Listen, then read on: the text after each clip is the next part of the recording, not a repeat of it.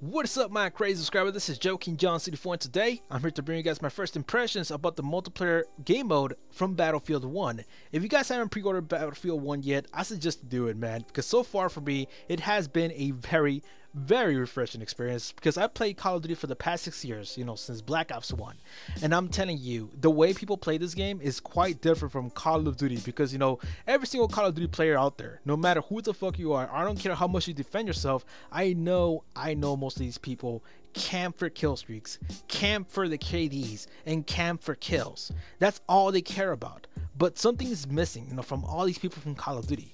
They don't play the fucking objectives. And that's what I got tired of for the past 6 years. Nobody plays the fucking objectives. I end up carrying the fucking teams most of the time in public matches. So coming into Battlefield 1 now, on the first week, on the first day, I have teammates helping me out capture flags. I have teammates trying to heal me. I have freaking teammates behind me shooting the enemies across the map because, they're trying to defend a certain point. And that's the thing. That's the biggest difference between Call of Duty and, the Battlefield series.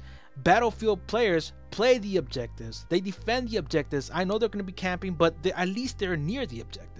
In Call of Duty, they're camping all the way in the back of the map or in some spot where the B flag's not even located, and they're just going to be camping there until they get the next kill streak. It's fucking stupid the way people play Call of Duty nowadays. So I'm glad I'm playing this game. It's a refreshing experience, and I'm going to keep on playing it, man, because so far it has been very fun. You got the old school weapons, you got the old school tanks, and also you can ride horses. Like, what the fuck? You can pull out a sword and fucking take out somebody from the freaking floor. Like, it's crazy, man. So far, I'm telling you, it has been very impressive with Battlefield 1. I like it, man. I love it. It's something that I wish Call of Duty would do, but instead we got like flying fucks all over the goddamn map. People with their fucking jetpacks and wall running and all that crap. Despite doing great in Black Ops 3, I still didn't like it, man. I wish it was back into the old school era of Black Ops 1, in Call of Duty. So Battlefield 1 does have a lot of positive things to say about the tanks, weapons, and all that stuff. The way it looks, and the maps are all right. They're pretty much good. I give them an A. Pretty much A+ or something, because the maps are fun to play. And once you learn the maps, you're gonna be easily like moving through the map with no problem. It's gonna be a smooth sailing from there on, because once you learn the maps, you should know like where the enemy's coming from, certain passages that enemies do not know, and you can be able to like blindside them or ambush them with no problem. And that's what I like about these maps, man. It just has multiple paths to go from a certain point to another point. Like, it's fun to know that, and that's something that Call of Duty lacked for the past few years, because all they have is like the three same roads going from point A to point C, and it's always the same thing, man. Always the same maps. I already noticed the pattern. So yeah, it's a very refreshing experience. There's some few negative things about this game though, and hopefully I don't get dislikes about this, because it's just my opinion. I'm not saying this ruins the game. I'm just saying this is something that I dislike, but not as much, because I'll still go through it, because I like the challenge that this game brings me though. So let me tell you guys the problem about this game, about Battlefield 1. I'm not sure if I'm going crazy, but every time I go into a kill streak, I feel like my weapon is getting weaker along the way. Like, I take out the first enemy like with like 1/3 of the magazine or half of the magazine, and then I go down to the next enemy, I take him down with half of the magazine, and then I go down to the third enemy with my next reload, out of my assault rifle or something.